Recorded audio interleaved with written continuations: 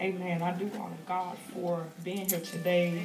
Thank God for just being saved today. Thank you for being sanctified and filled with His precious Holy Ghost. I want to thank God for our great man of God that we have here. Amen. Amen. A man after God's own heart, and right beside him, His precious First Lady, Christy Core. Let's give it up for her. Amen.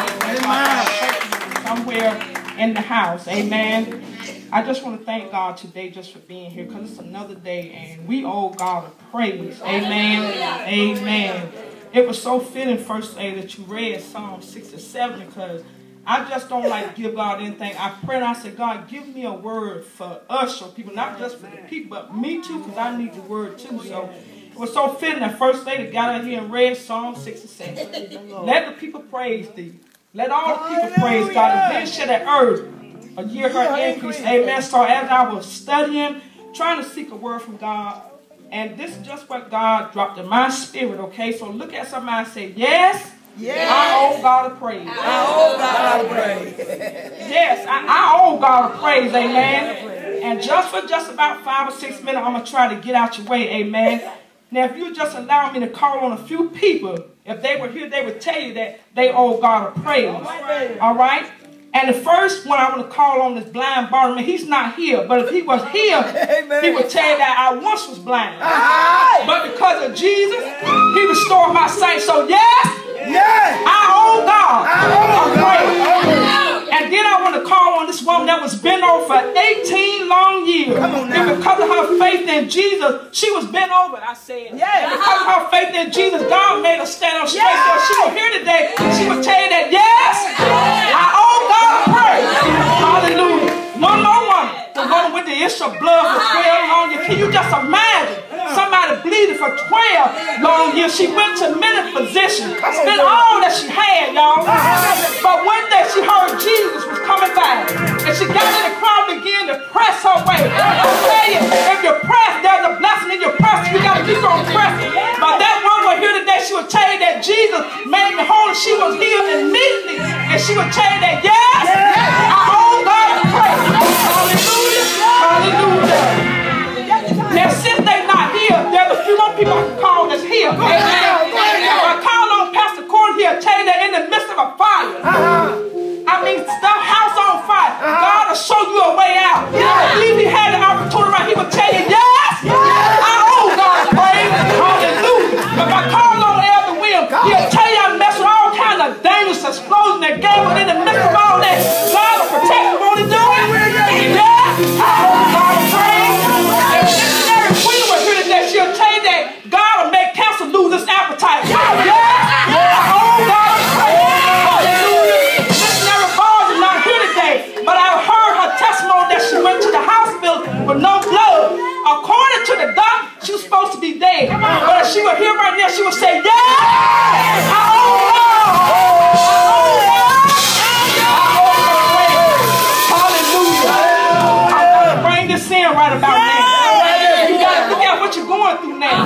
I don't care what you go through. I don't care what you've been through. But look at your situation right now. You can tell yourself that I'm not where I used to be last year because of that. Somebody say, oh God, I owe Him a praise. Hallelujah. And I'm amazed since I can testify for myself. I'm going to tell you what they told me. They told me that you can't wear no more heels, Selena, because the arthritis you got, you mess around and break your bone, because your bone is soft, but you look at me right now. Just look at me.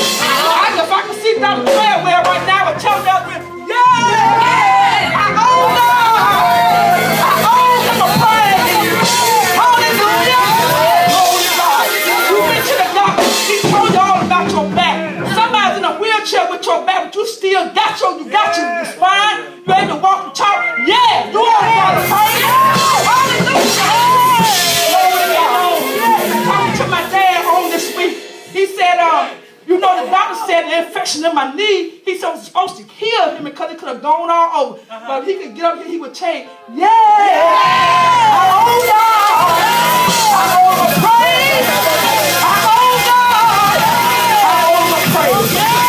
As I got to read through my Bible, I went on through Psalms 146 through 50. David started all these off with praise be the Lord. So we got to bless God. We got to bless him because he's good. We got to bless him because he's good. I said hallelujah. I was thinking about everything that I've been through in my life, First Lady. Yes, lady. If I left up to the devil, I wouldn't have my mind. But because the word says I keep my mind on Jesus, he'll keep me in perfect peace. Oh yeah, I owe God a praise. And you owe him too, hallelujah. Glory to God. So you got to say, yeah.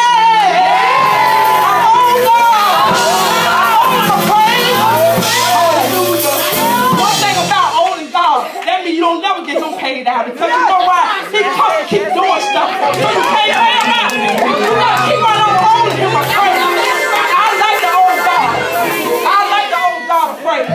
You gotta keep on paying God with the praise, what I'm saying.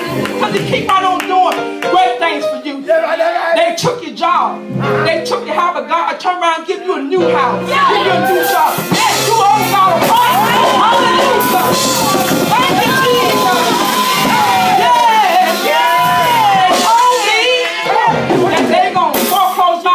Yeah, they did that. But because I serve God and because I know the prayers of the righteous availeth much, when they call me back, they said, Miss Boy, let me tell you what we're going to do. We're going to give you 3 months.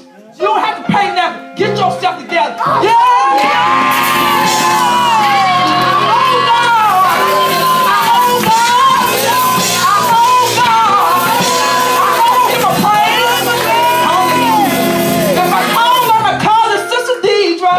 She'll tell you that the doctors gave up on my aunt, but right now she's still living, so she got to praise God. Hallelujah. Hallelujah. I owe God. I owe God. Yes, I owe God. Hallelujah. Glory to God. I was so happy when I got up this morning. I couldn't wait to get this word because everything I studied. I said, God, what am I going to say to us your people?